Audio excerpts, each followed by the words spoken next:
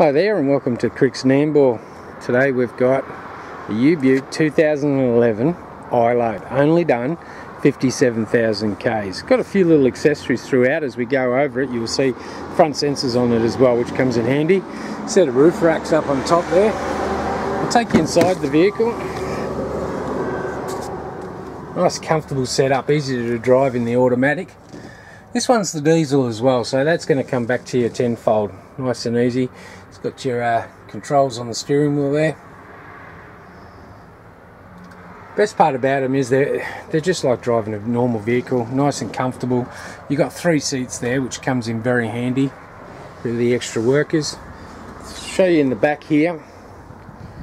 I'll explain those a little bit more as we get up towards the back there. Plenty of room in the Iload. Yep. Double sliding doors. Let's have a look at this from a bit deep angle. There we go.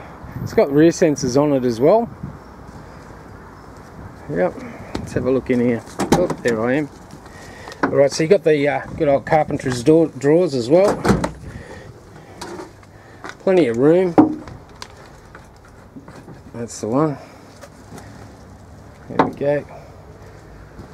Plenty of space. Fitted out, ready to go for the worker. Side shot there. There we go. Beautiful. 2011 Hyundai Iload. Only done 57,000 Ks. What a gem.